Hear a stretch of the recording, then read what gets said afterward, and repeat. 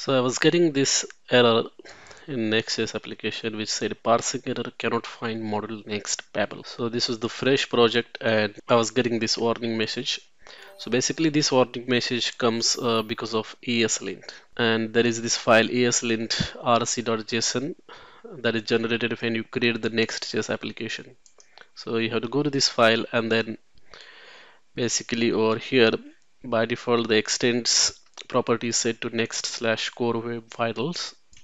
Over here you have to replace it with this thing next slash babel and next slash core web vitals. And now if you save this, you will notice that this particular file's color was changed from red to green, and that warning message is also gone.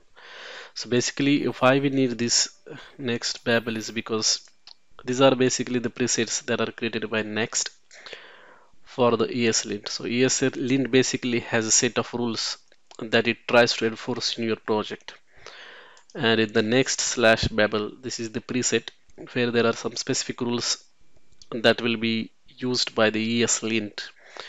And that's it. So basically, if you add that particular preset and save this file, the error will be gone. Thank you for watching.